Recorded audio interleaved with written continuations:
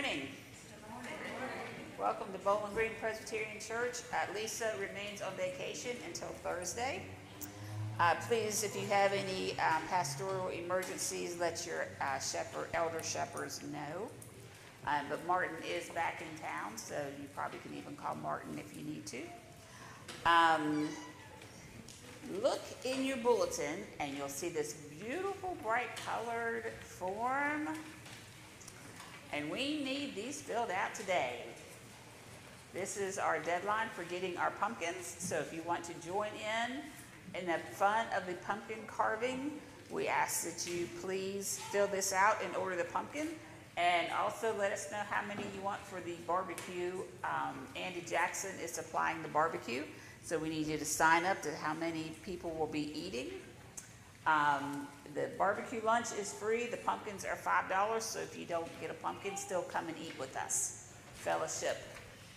Anytime we can get together and have fellowship is a wonderful thing. Also, you'll notice the insert that has the frog on it. This is Faithfully Ridiculous Over God. And it is all that are invited, ministers, elders, deacons, and musicians. If you want to read this and fill this out, drop it in the offering plate, or else you can go online and register to go to this. The worship committee is meeting today after worship to discuss Advent and Christmas and maybe even Epiphany. And if you want to join the team, please come and join us. If you're a member of the team, we ask you to please come forward after church today.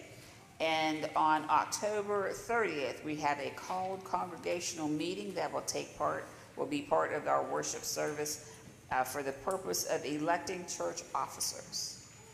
All the rest of the bulletin, or all the rest of the announcements are found in your bulletins. Is there any announcement that needs to be made that's not in the bulletin? Okay, then let us worship the Lord.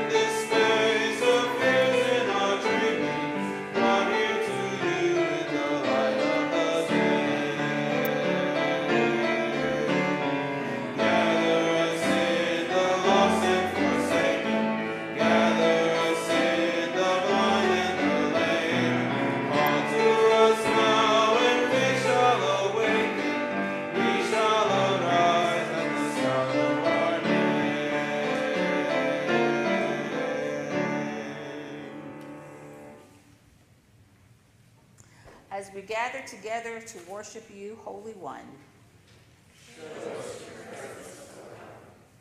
as we join in prayer at your footstool, Exalted One, show us your ways, O God. As we unite our voices to praise you, Lover of justice, show us your glory, O God. As we tremble in the cleft of the rock, silently awaiting you, Merciful One, show us your goodness, O God. Let the earth shake in your praise, O Holy, or Most High. We extol your great and awesome name, ever-present God. Let us pray. God of power and might, help us to recognize the imprint of your love and mercy in our lives. Open our hearts to the love that we may grow in our faith and be strengthened in our witness to you. In Jesus' name we pray. Amen.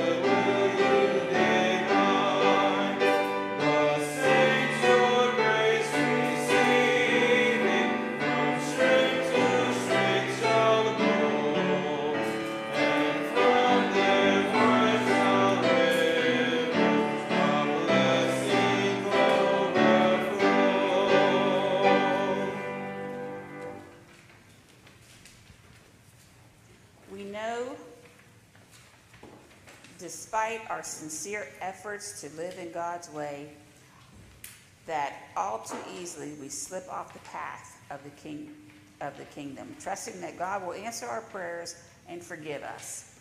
Let us confess our sins as we pray together. Gracious God, hear our prayers. Call us to treat all people equally. We take sides and pick favorites, chosen by your children. We arrogantly assume what others not. Challenge to be an example of faith. We reveal our worst natures to our families and friends.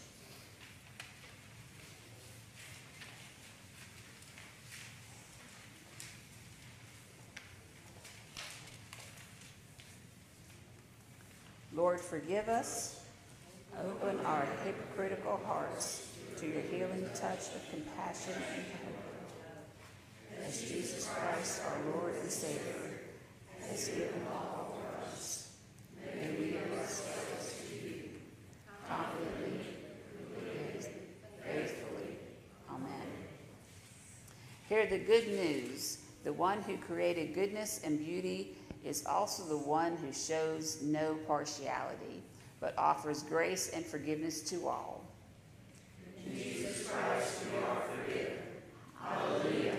Amen. And now where you're sitting, let's all wave to everyone. May the peace of Christ be with you all. And also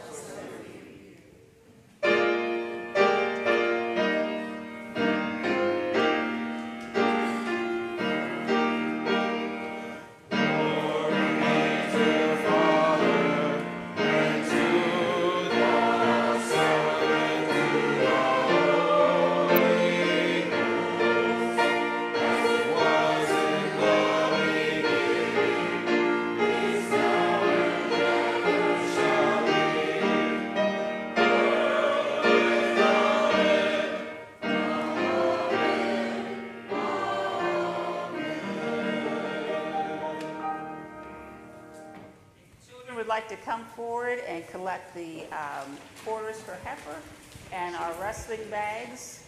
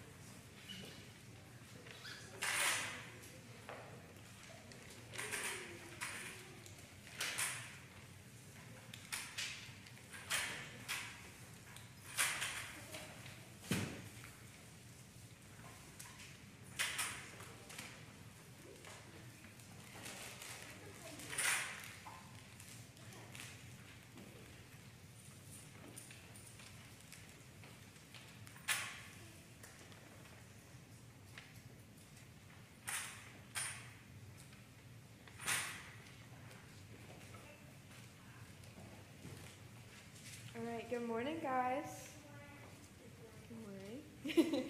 All right, so have you ever used one of these before? Yes. A name tag? They don't stick on very well, do they? No. Usually someone gives you your name tag and you peel it off and you put your name on it. So everyone knows your name. Exactly, John. So everybody knows your name. Why is it important that everybody knows your name? So if they didn't, they wouldn't. If they happened to say their name, to say they may accidentally tell someone else, but they wanted to tell you that. Right. Because they may call you another person's name that they know. Exactly. So then what happens if your name tag falls off? What do? Make a new one. You make a new one. Right, but you don't have your name on you, do you? People don't know who you are. You do have pretzels.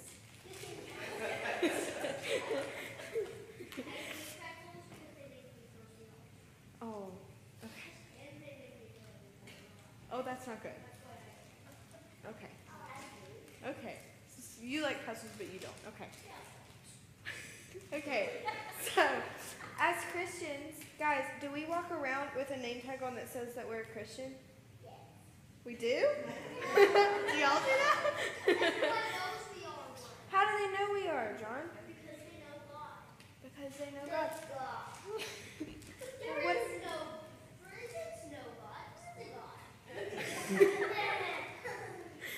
Okay, well, in the Bible, God tells us that we don't have to walk around with a name tag on that says we're a Christian because we don't. Because people around us should know that we are Christian by our fruits. Do you think God means the fruits that we eat? No. What kind of fruits does he mean? The fruits of the Spirit. Do y'all know the fruits of the Spirit? Wind, fire, water, earth. Fire, water.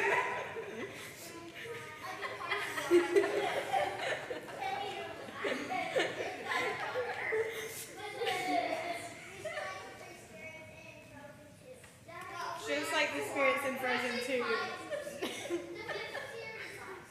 Okay, well, what God talks about are the spirits of love, joy, peace, patience, kindness, goodness, gentleness, faithfulness, and self-control. And by there are 9.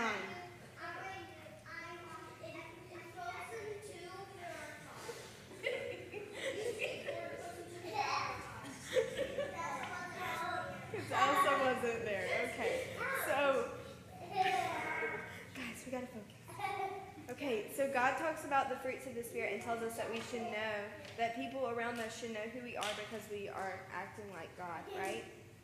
Okay, can y'all pray with me? Good morning, Lord, it's us again.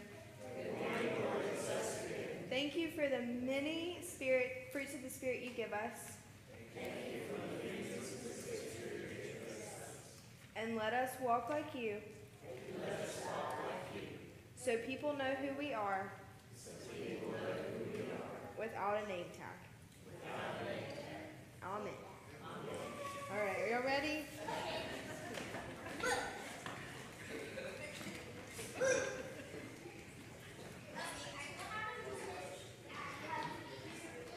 Thank you, Lacey, for doing that.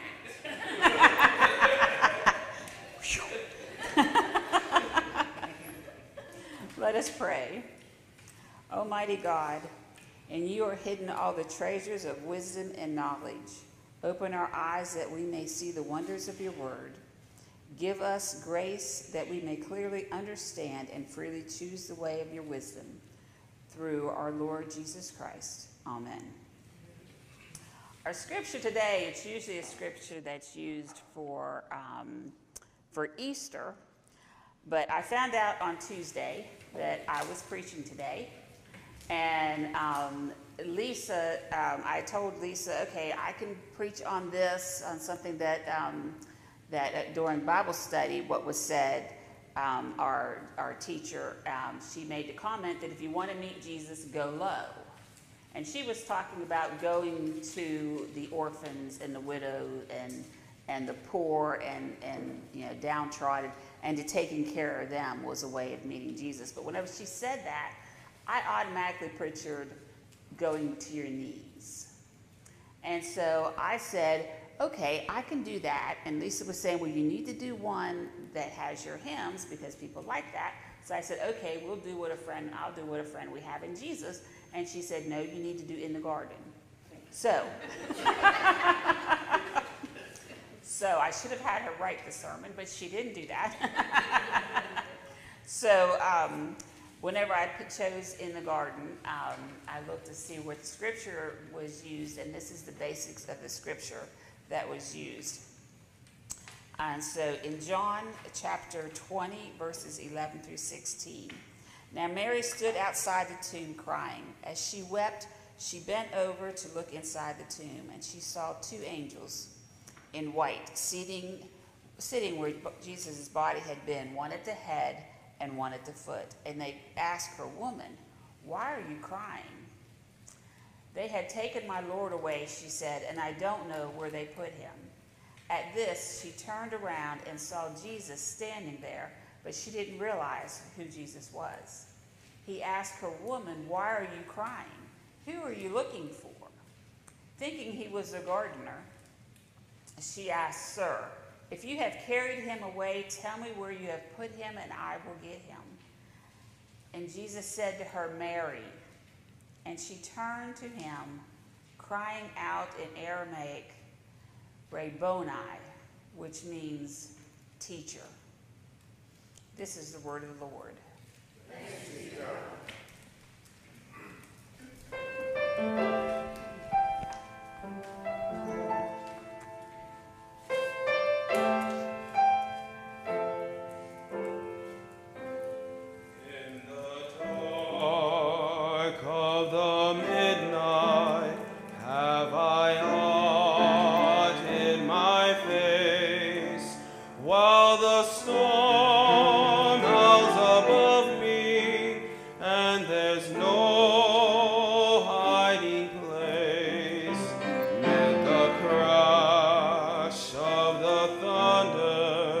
Precious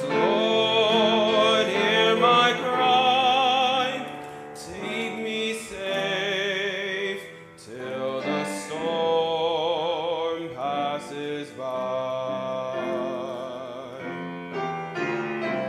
till the storm passes over, till the thunder sounds no more, till the clouds roll forever from the sky. Hold me fast, let me stand in the hollow of thy hand. Keep me safe till the storm passes by. When the long night has ended and the storm comes no more, let me stand in thy presence on that bright, peaceful shore, in the land where the tempest never comes. Lord, may I dwell with thee when the storm passes by, till the storm passes over, till the thunder sounds no more, till the clouds roll forever from the sky. Hold me fast, let me stand in the hollow of thy hand. Keep me safe and secure, keep me safe till the storm passes, till the storm passes by.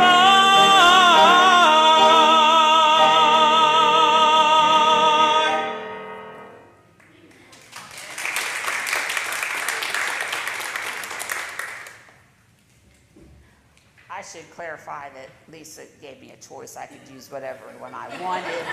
That she didn't really make me do this one. We just agreed that this was a very popular hymn. And I think just about everybody, this hymn. So, the story goes that the C. Austin Mills is who wrote this song. And he talks about it, he explains this song that he was in his photography room where he had his photography equipment and his organ. And he says he reached for his Bible and decided to read his favorite chapter, which was John chapter 20. And after reading this, he kind of fell into kind of like a sleep.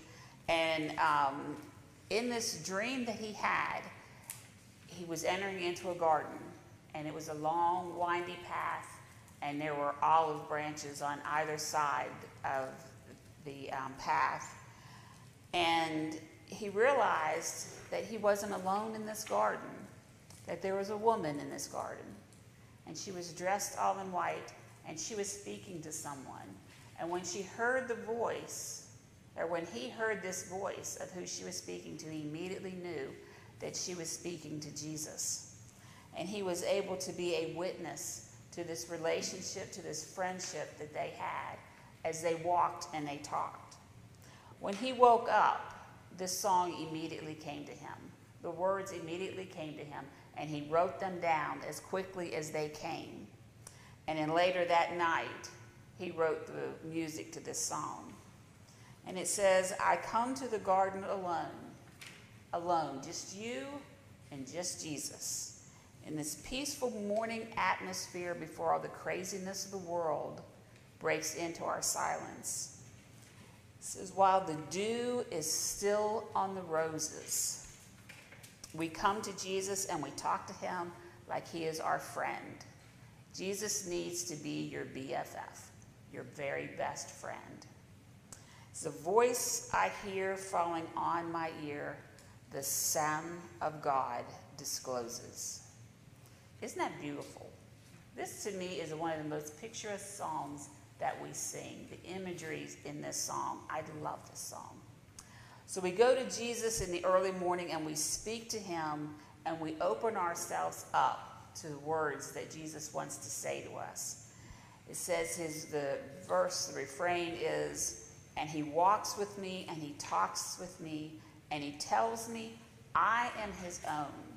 And the joy we share as we tarry there, none other will ever know. He walks with me and he talks with me. That's a beautiful image to picture ourselves walking and talking with Jesus as he's our friend. And we see ourselves in this beautiful garden.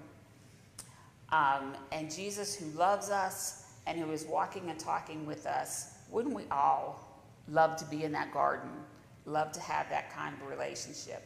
And he tells us that I am his own, that we are his own. He claims us as members of his family, as brothers and sisters in Christ. We are in Jesus' family. We are his brothers and sisters. And the joy that we share as we tarry there, none other will ever know. It's hard to explain when you have a close relationship with Jesus.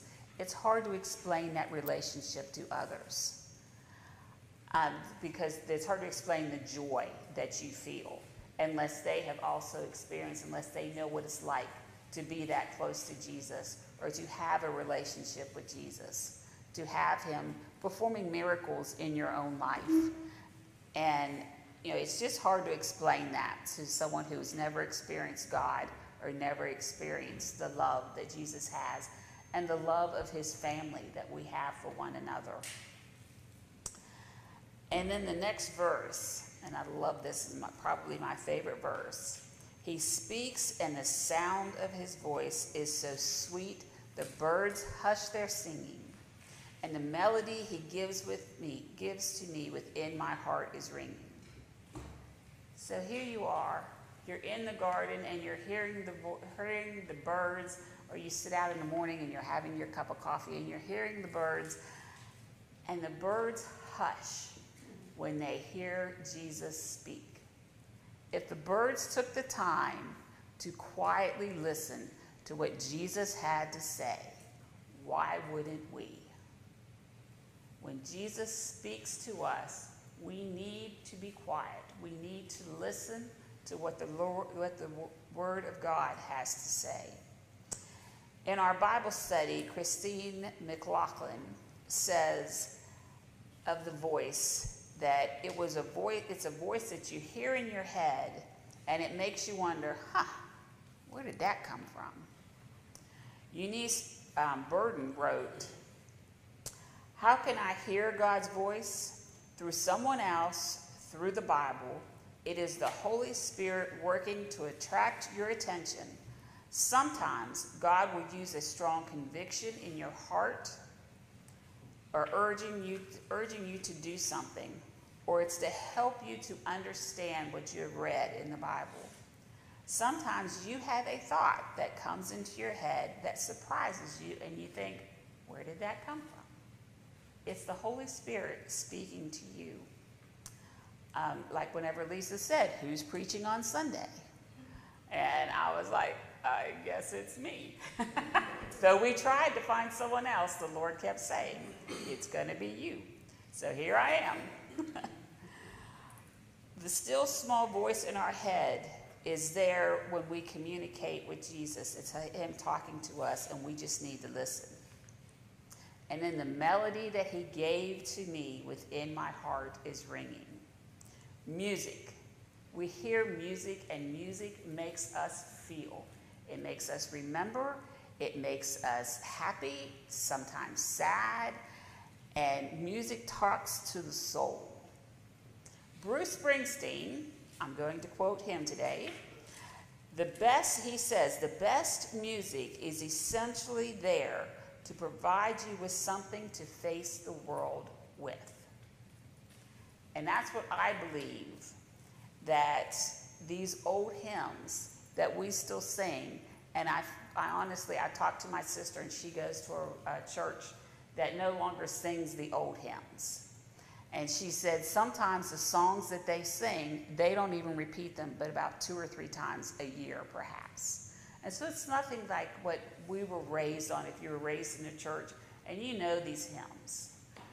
And they bring you comfort.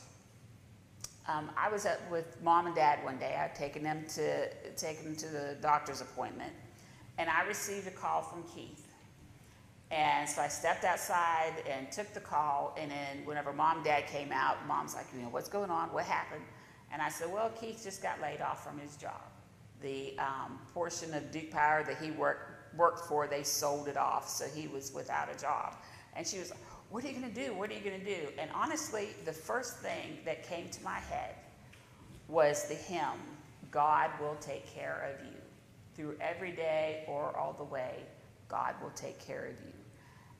And that, to me, I feel sorry for those who don't have this background, that can't pull on those kind of hymns, because I wasn't worried. I knew God would take care of us. He's going to find a way, that he's going to find another job, and he did, and we were fine. And it's the comfort of the music that God puts in us, that Jesus puts in us, the melody that he puts in our souls, that can give us the comfort through these old hymns. Or even if you listen to the newer things and you listen to them, more than just once or twice a year, then, perhaps you can draw on that kind of music to give you the peace that these old hymns give to me. And then on the last verse it says, I stay in the garden with him, though the night around me is falling. He bids me to go. Through a voice of woe, his voice to me is calling. Think about this. We started out, for those of us who sing this song, and for the author who wrote this song, we started out with the dew on the roses, and now here we are, the night around us is falling. So we've spent the entire day with Jesus, speaking to Jesus as our friend. There are times that don't you wish you could be, and I wish I could have been, one of the disciples of Jesus who followed him around during the days and listened to what he was saying. In our Bible study, she also talks about rabbis. And, Jesus became a rabbi when he turned 30. And she talks about how most rabbis would go to the temple and they would teach, and followers would come and start following them. Where Jesus went out and he chose his followers. He went out and he found James and John and the others. And so he called his followers. And she said, she often says in our studies, that not only do you want to follow your rabbi, but you want to be just like him. And don't we all want to be just like Jesus? And she said they would follow their rabbi so closely that the dust from their shoe, that from the rabbi's shoe, you want it to fall onto your shoes, because you want to follow that closely with your rabbi, and you want to be that much like your rabbi. In order for us to walk that closely with Jesus, we need prayer, and we need giving, and we need reading of the scripture. We need to open ourselves up through prayer and through reading the scriptures so that we can hear the voice of Jesus. Also, in this past week, they talked about the early, throughout the study, she's talked about the early church. And in this past week at our Bible study, she talked about how the early church was scattered. And unlike today, whenever someone's 100 miles away, we can still communicate with them immediately, live, on with telephone calls or emails or whatever. We can talk to one another, Zoom calls. But back then, they couldn't. So in order to stay as a community, they decided that they would pick 3 times a day when they would say the Lord's Prayer. And everyone would stop what they were doing and they would say the Lord's Prayer. And so we challenged the class that if you want to participate, at 9 o'clock, at 12 o'clock, and at 3 o'clock, many said that they would set their alarms at these times, and they would stop what they were doing and they would say the Lord's Prayer. Now, Christy admitted that she didn't like to be interrupted. When she was working on something, she's a college professor, And she also has some other organizations that she works with. And when she's doing her work, she doesn't like to be interrupted. But she said the first day that she did this, it was pretty exciting to know that everyone else was joining at the same time and saying the Lord's Prayer. And the next day, it was still kind of like, exciting to do. And then after like the fourth day, it became an interruption that she had to be like, okay, I've got to stop. I've got to do this. And, but it was a time when they knew that they were all doing this at the same time, and it was a community praying the Lord's Prayer. The Jews did this back before Jesus. Their prayer that they used was in Deuteronomy, and I can't quote you the exact place where it was, but they too said at 9 o'clock and 3 o'clock, they would say the same prayer. They would stop what they were doing, and they would say this prayer. And so I'm asking that if you want to participate, and you don't have to set a reminder on your phone, and at 9 o'clock, 12 o'clock, and 3 o'clock, stop for just a few seconds. It doesn't take long to say the Lord's Prayer. And join together in saying the Lord's Prayer. And open yourself up during this time. And allow yourself to hear the voice of Jesus speaking to you. In a few weeks, we are going to have Stewardship Sunday. And you're going to be given pledge cards, but you're also going to be asked to join a committee.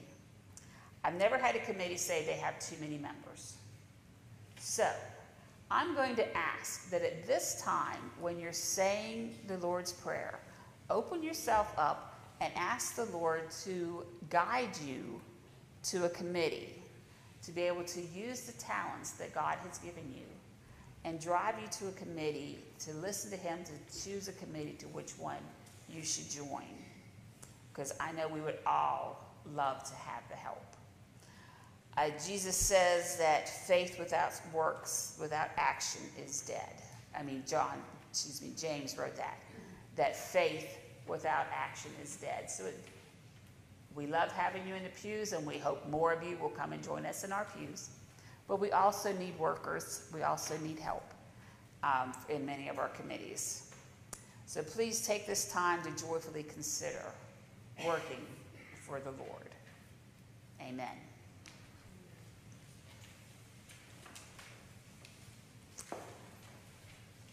If you would all stand now and let us affirm our faith through the Apostles' Creed, which is written in your hymnal. I'm not sure what page. 35. I wanted to say that, but I wasn't sure. I believe in God the Father Almighty, maker of heaven and earth, and in Jesus Christ, His only Son, our Lord, who was conceived by the Holy Ghost, born of the Virgin Mary, suffered under Pontius Pilate, was crucified, dead, and buried. He descended into hell. The third day He rose again from the dead.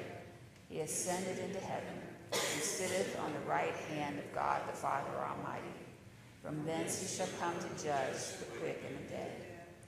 I believe in the Holy Ghost, the Holy Catholic Church, the communion of saints, the forgiveness of sins, the resurrection of the body, and the life everlasting.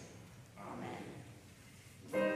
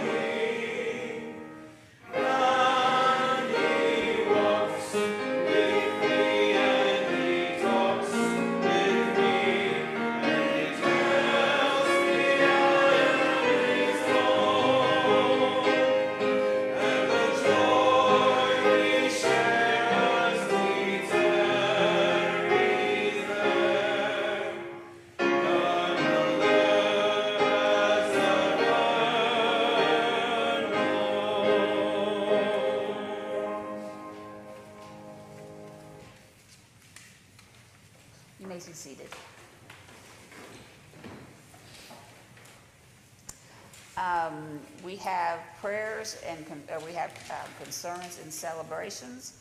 We want to continue this week to pray for Laura Habernick, which is Jane's youngest sister. And Martin showed me a picture of her, and she looks just like Jane. Or Jane just looks like her, whichever. But anyway, beautiful woman. And we want to pray for her family as her memorial service was on Friday.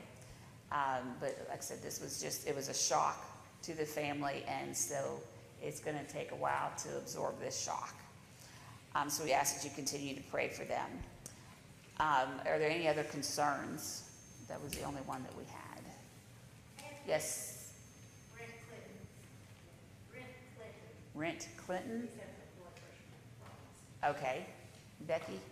The family of Anna Bennett. Anna Bennett. The family of Anna Bennett. Okay. Are there any others? We want to continue to remember George and Nina. Any others? Okay, and we also have our celebrations, and today is Matthew Jones's birthday. Happy birthday. He's up there. Everyone say happy birthday.